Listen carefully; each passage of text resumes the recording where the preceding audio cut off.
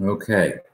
And this is where I turn up, and this is where it also, I just left, hello, we've graphics and everything. Hi. Good evening and welcome to episode 1 of Shelf Analysis. My name is Rick O'Shea. You'll know that because you're in my book club, and this is the only place we're going to be doing this. Why? Why am I doing this? There's a little bit of, and it was a couple of people I was talking to the other day, you know where we all are right now, and you know that a lot of people are very at home at the moment, and a lot of people are in some form of lockdown, and a lot of people can't necessarily get to do the things they want to do right now. So the book club has become a bit of a place of, refuge is the wrong word, but it's become a place in which we can disappear for a while every day and not think about news and what's going on in the world. And the other part of my job does that as well on RTE Gold, and I'll talk about that in a minute. I came up with the foolish idea because lots of people are at home every night and are craving some form of entertainment. And a lot of authors are at home at the moment as well, with not a huge amount to do at 8 o'clock every night. And they might say yes, that we conduct a chat show. The chat show involves me sitting here in my kitchen. This is, well, I'll give you, let's briefly give you the whole, so that's, well, that's the back, that's not my kitchen. My kitchen's over there, look, see, right? So Liz is going to kill me. She staged this whole thing to make it all look really impressive. Oh, look, I've got the cable. This is not going to have serious production values. You're fully aware of this, right? Okay, good. We will get to comments in a while. You can please drop them to us below here and we'll get to questions. We have a guest on the show tonight and we will be talking to that guest in a while.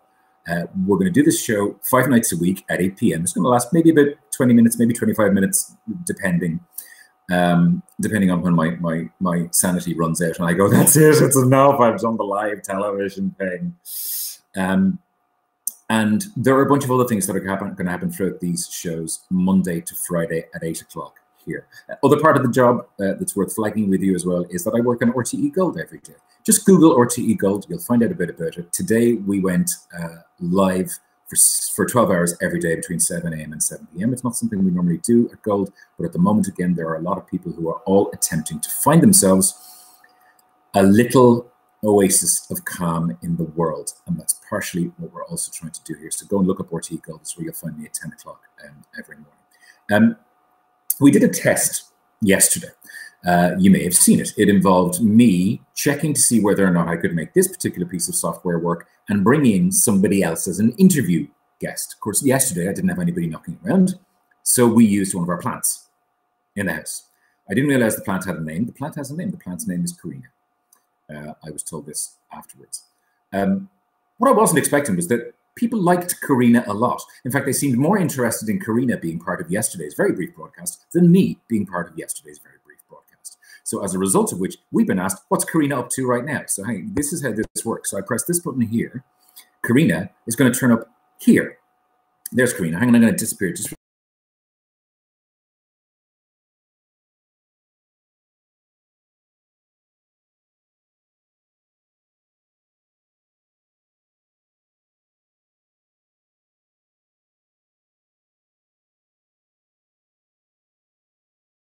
and get rid of. Thank you, Karina. Thank you. Goodbye. She is reading at the moment. Kim, where have I got? What's the name of the book? The book is immediately here. This is all going to be a bit dodge. I'm going to be brutally honest with you because there's an element of me not necessarily knowing how to press the buttons and how to make all of these things work. No, the book is lost. Forget it. We'll come back to it. Karina's book that she is reading at the moment, we'll tell you about a little bit later in the show, mainly because I'm actually finding it hard to press buttons and figure out how I get to the next item here. There's going to be a lot of this. It's kind of okay. And that's kind of why I decided I was going to do this, because it's going to be a bit shambolic and it's going to be a bit, you know, I'm not 100% quite sure how all of this is going to work out. And that's part of the fun of this. So questions, stick them in below. If you're going to be talking about us on social, this apparently does work, which is quite nice. That's okay there. So we've got that if you're on Twitter or you're on Instagram and you're talking about the show. Please feel free to take really, really bad screen grabs of everything it is that we do here, because that's easily doable. And you can let us know what's going on. Can I scroll? Oh, I scroll on the bottom of the page like that. Now, very good, because now I can show you what the book was. See, Kim Ji-young, born 1982 by Cho Nam-ju, which is very good. I haven't read it yet. Liz has read it out of yet. That's the book that is currently being read by Karina, the housecat. Okay? I'm going to figure out how all this goes as we go on, because let's face it, we have a lot of time to be doing this. We genuinely do. I'm going to bring my first guest into the show, and this took a little bit of getting together today, but he was a guy who I knew would persist with me, because he is not just an author and not just somebody whose face you will know, but somebody who's a friend of mine as well, and he just has endless patience with me, which is lovely. So the very first guest and the very first shelf analysis, wherever you are, virtually, please put your hands together for the wonderful Dave Rudden. Let's see, where's Dave? Dave, 3, 2, 1, go. Hello, how's it going? Dave is in his house, which weirdly, we're going to do a lot of these, and hopefully I'm going to do ones with authors in other countries as well. But you and I are probably about maybe 3 miles from each other, maybe even a little less. Yeah, like you're in. Yeah, we're not that far away from each other. I could yell, I could lean out my window and shout. I mean, I won't, but I could. Tell me, how has the last week, 10 days been for you where you are? I know a load of authors that I talk to all kind of go, hey, self-isolation, that's not that different than what normally goes on. Yeah, I mean, it's been a big change. I mean, I spend my mornings doing school visits, and to lose so far 2 weeks worth of that, and of income, and of getting to talk to cool young people about books has been a bit of a blow. I find myself like weirdly pottering around my house a lot. The place has never been tidier. Our cat, myself and my wife's cat, is very confused about why we're around the whole time. Like, the dogs of Ireland are delighted, but cats are like, why are you here all the time? Feed me or get out.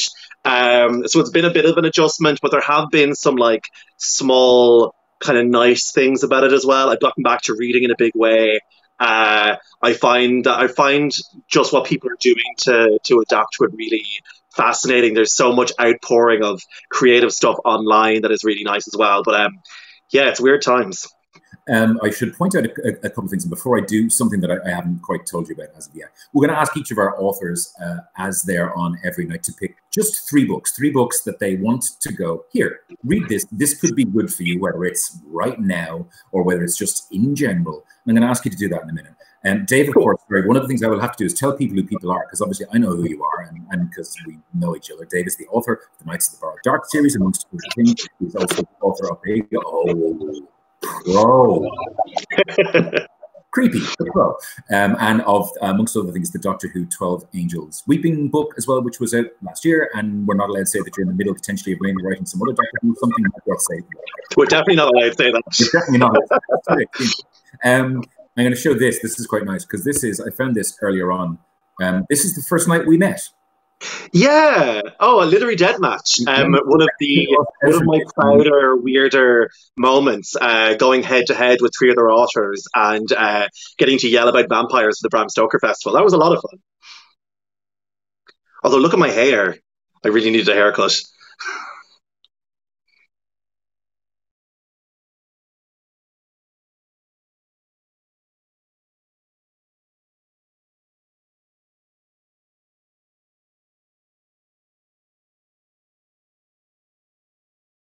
Probably, about a year before Knights of the Borrowed Dark came out, roughly? Yeah, that was 2015. I was only a child, but yeah, it's been a fun time since then. This is the first gig I've ever got to do in my. Are you sorry? Hang on. You're wearing pajamas. Demonstrate that to me there again one more time. Little cabaret kick pajamas. I've at least worn jeans and a hoodie. I've at least attempted to make myself, look in some way. I haven't been outside in days. I'm really curious about like how people's plague beards are going to look in a while, because obviously you can't go to like barbers and stuff. So I'm going to look like a yeshi in like a few months with like full on beard. You do. You have a huge amount of hair normally. I'm kind of okay in that I try to keep this. I think if I tried to grow something much larger than this, it would be far too much. Like I was Ronnie Drew or Grizzly Adams. I don't think it would work. I don't know. I mean, if not now, when? No.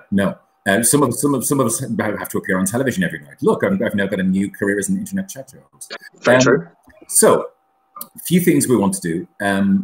I've asked you about what's going on where you are, and the fact that you guys are in, and obviously the fact that your cat is normally the lord of all that your cat surveys, and you're at home annoying your cat at the moment, which is fair enough. Tell me about books. I've asked you to pick 3. You have a couple there. I don't really know what they are, other than you have 2 of them physically, and one of them I have a cover for here. So where do you want to start? Where do you want to go? So I think we'll start with revisiting old classics. So I think I've definitely found it like on one side of a lot more time to read at the minute, but on the other side, we're just under a deluge of news and updates, and it can be quite stressful to concentrate on stuff.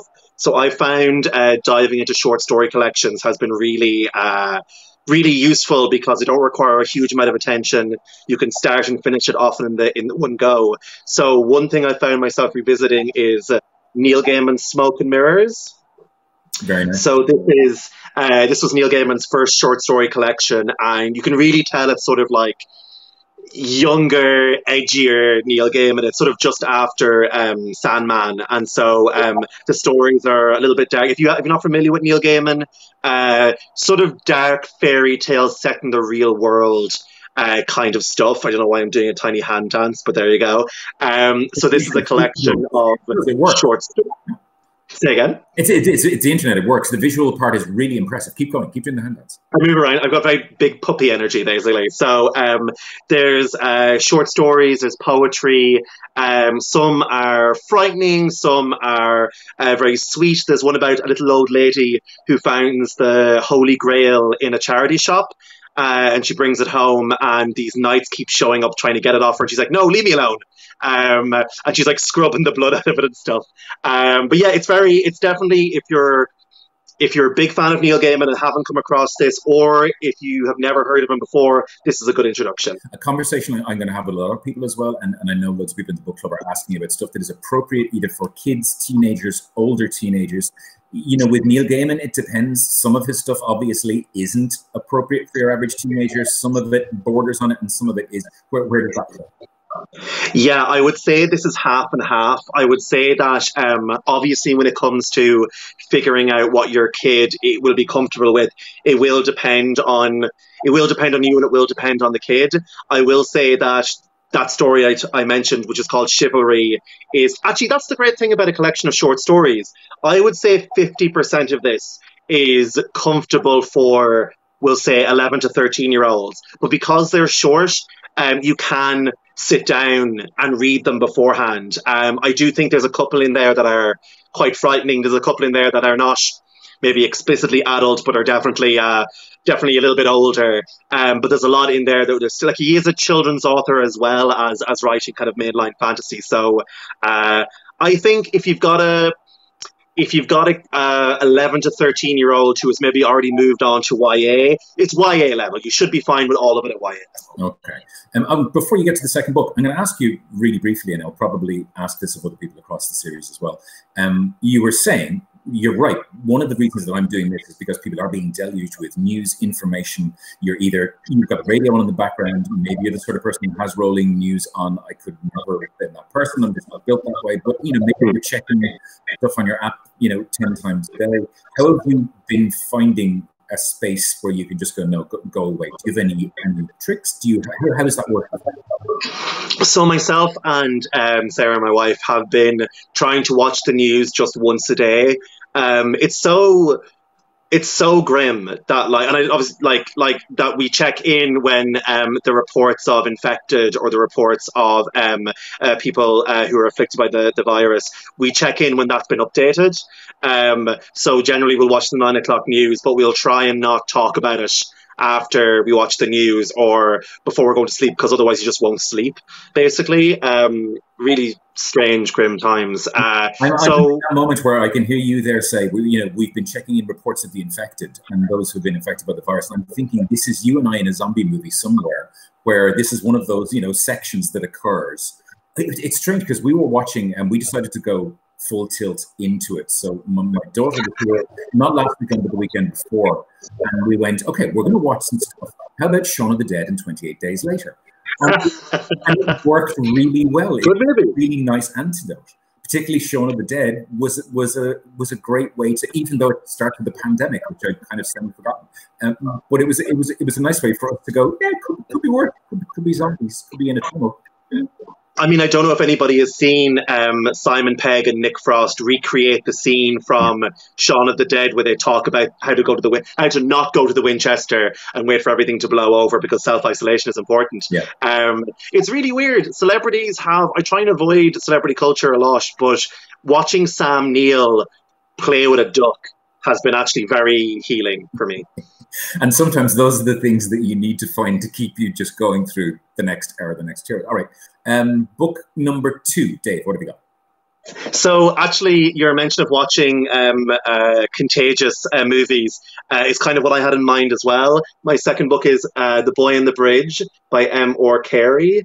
So this is the companion or sibling book to The Girl with All the Gifts, which is a really fantastic blockbuster of a book about a zombie-riven world where a girl called Melanie is being taught along with these other children on a military base. And very quickly you begin to learn that something is wrong when all the kids come into the classroom and then are shackled to their chairs. And you basically find out that Melanie is a carrier for the zombie virus, but not purely first level infected herself. Girl with All the Gifts is fantastic. There's a really good movie adaptation of it, which is rare that you get a really good movie adaptation, but Girl with All the Gifts is very good. Boy on the Bridge kind of exists in its shadow a bit. I don't think there was as big a buzz about it, but I find it's really interesting voice, really interesting depiction of a group of soldiers out in the wilderness surrounded by the Hungries, as they're called. I would say it's not a sequel to Girl with All the Gifts. It will make a little bit more sense if you read Girl with All the Gifts first, which I do hear mentioned in the book club a bit. But if your response to the general terror that we're living in is to lean in, then you can't go wrong with this.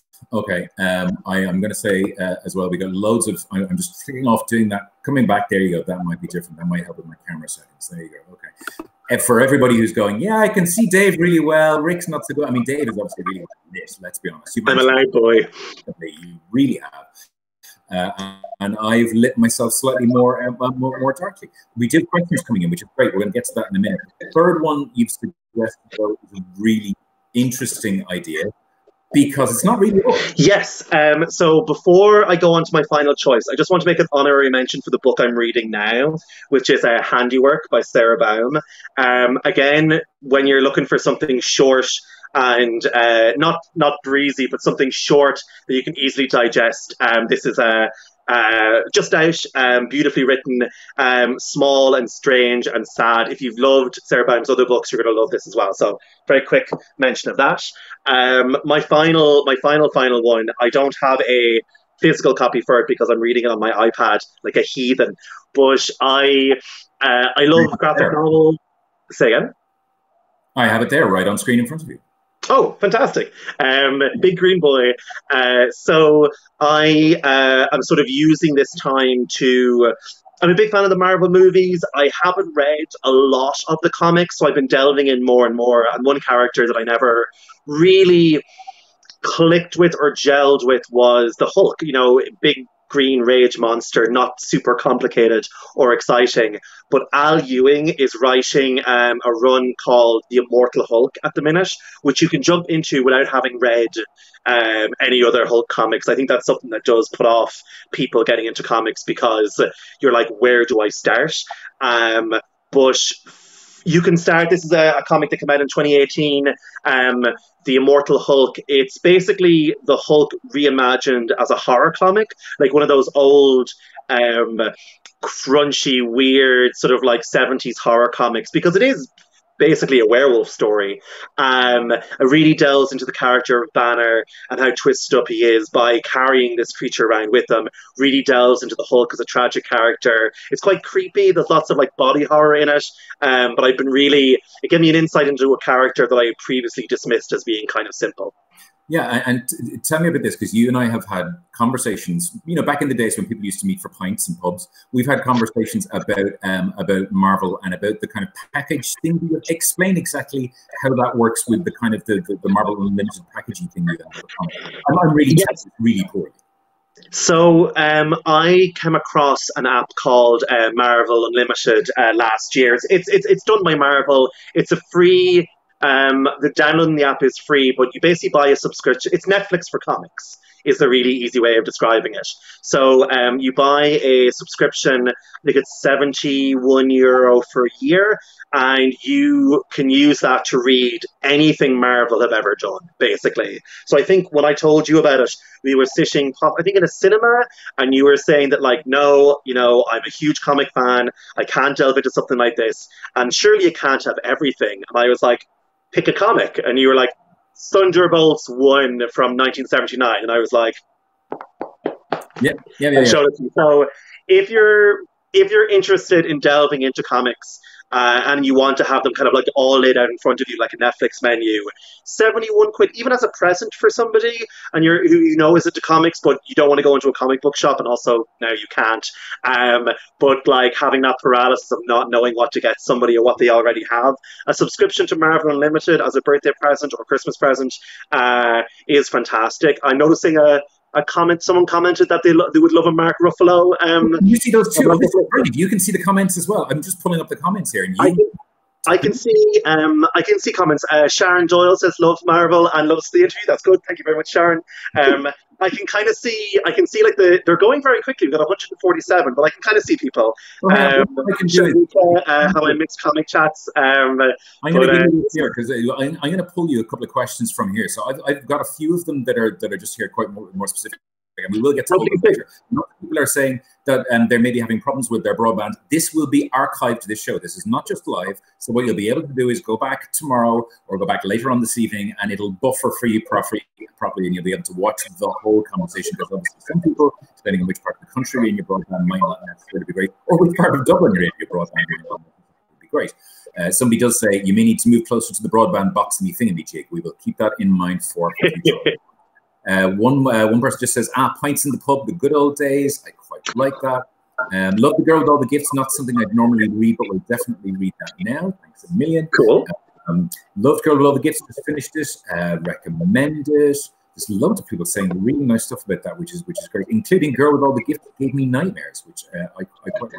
It's incredibly creepy. Like it's hard to do. It's hard to bring something new to the tables with zombie, but like Girl with All the Gifts really goes for that kind of literary edge, and it's beautifully written as well as being kind of pulpy and fun as well. Dave, this is you, has apparently written a fantasy trilogy for children, and they're really good. I mean, who knew that was a thing? You said you're a copy right beside you. You can demonstrate it. You can just put it. I'm going to go with anybody has a specific question for Dave or myself. You can put them up right now, and we'll get to them. I've got one here from Suzanne Kelly. Any chance for a creative writing session online for us during this madness? Seeing your work with the students, you were brilliant. Thank you very much, Suzanne.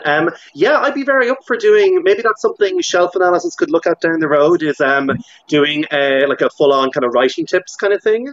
Yeah, I think it's a great idea. You're doing some stuff with RTE Junior at the moment as well, aren't you? Yeah, I generally don't think about what age group my tips are for. So those tips are directed at if they were written for younger people, but I think there's stuff you can get out of them no matter what age you're writing for. Like, quality is quality. Okay.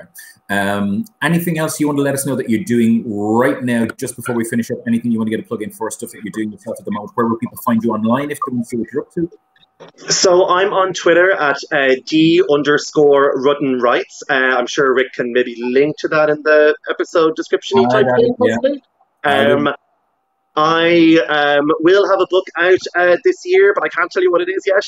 I will also be, I do have those mini writing video workshops that you can find on RTE Junior. Also, RTE Junior have a podcast called We Love Books, which is for kids to listen to. I have writing tips on those as well. I would also throw in a plug for, because obviously we can't go to book launches, we are kind of relying on the amazing Rick to put on things like this, but also there is a Twitter AMA about handiwork. on Tramp Press's Twitter account on Wednesday at 8. I think it's at 8. Double check that. Follow them on Twitter. Wednesday at 6. Let's get this right. Wednesday at 6. Wednesday at 6. Dear God. At Wednesday at 6. So you'll get a chance to ask more author questions there. And I'll be floating about as well, sharing gifts. So okay, this has been an extraordinary first episode. Thank you for playing along with me. I really appreciate it.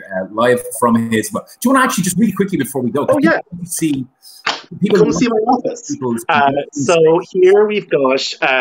Wait till we see. Can I turn the camera around? I can. Oh, you can. So this is my big stupid giant computer because I'm a big gaming nerd. It is on a gimbal. It is on a I can move it around, which is hilarious. Here is where I paint Warhammer models instead of doing work. So here is a little boy that I'm working on now. Here is Ron Swanson, who glares at me and forces me to work. Here are this is my large monolith computer. Here is some books and some models and some general stuff. I'm going to not show you my laundry basket. But yeah, so that's this is where I do my work. So thank you so much, guys, for tuning in. Rick, thank you so much for bringing me into this. This is so lovely. You're great for putting together something like this. And yeah, thank you so much, guys. Listen, I'll talk to you later, Dave. Thank you so much. Cheers. Thanks a million, man. Thank you. Cheers. The wonderful and extraordinary Dave Rudden, author of Knights of the Borrowed Dark, amongst other things. And the Doctor Who 12 Angels Weeping book is brilliant as well, in which Dave takes one of the Doctor Who villains for each of the stories that he writes in it. It came out in hardback last Christmas. I'm sure you'll be able to get it virtually and/or online and/or from your favorite bookstore at the moment. I don't really have much else for you for tonight. This is, believe it or not, just the demo. This is just how I've attempted to put this together for tonight. It's very rough around the edges. It will get better. The plan is we will have one of these every night, Monday through Friday at 8 o'clock. I already have at least 3 and a bit weeks worth of authors who have all signed up. However, I won't be telling you who's on every night. Remember the old days in the Late Late Show where they'd never tell you who was on? And you wouldn't find out until Gay just went, and now that's the plan with this, except obviously I'm going to be going to somebody's house somewhere elsewhere in Ireland, possibly 3 miles away, somewhere around the country. We have a few people lined up in the UK as well who are going to come and do these with us over the next few days and weeks, because the plan is I'm going to do this every night of the week for as long as we're all in this situation. Drop a comment below, please. Feel free to do so at any stage. If you've got questions for tomorrow night's one at 8 o'clock, you can drop them in comments here as well. And other than that, tomorrow on RTE Gold, you'll be able to catch me from 10 a.m. All the details you'll find, just Google RTE Gold and you'll find it there.